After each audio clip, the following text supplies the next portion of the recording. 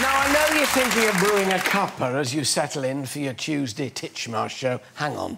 Don't put the kettle on just yet, because you're about to be given the latest scientific research on the best way to make a brew. It comes courtesy of our resident scientist, Dr. Emily Grossman. Welcome,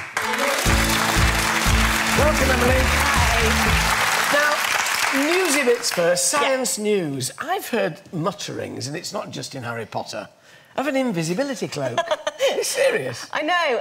It's not actually a cloak, we should point this out, but scientists in America, Rochester, have come up with a way of masking objects so that they're invisible, so you can see behind them and around them, but you can't actually see them. It's really amazing. What was it based on? It's based on using lenses, kind of not unlike the way that magicians used to do it using mirrors. But they're using lenses, 4 different lenses, and then you can put your hand there and you can see through your hand. They've shown it, demonstrated it with a hand, with a face, with a ruler.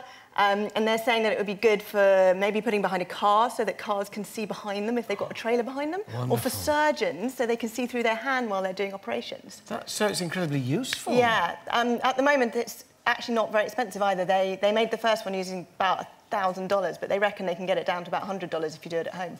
Gosh, $100 for an invisibility facility.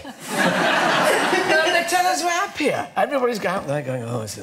But we're happier than we've ever been. Yeah. The Office for National Statistics have done a survey. They've been doing it since 2011, and they found that this year we're happier than we've been since they started the survey. So 1 in 3 of us say that we're content with our lot, that we think that what we do in life is worthwhile, and 39% of us say we've got low anxiety. And the happiest places in the country are some places in Northern Ireland and Baber in Suffolk. And the Alan Titchmarsh Studio.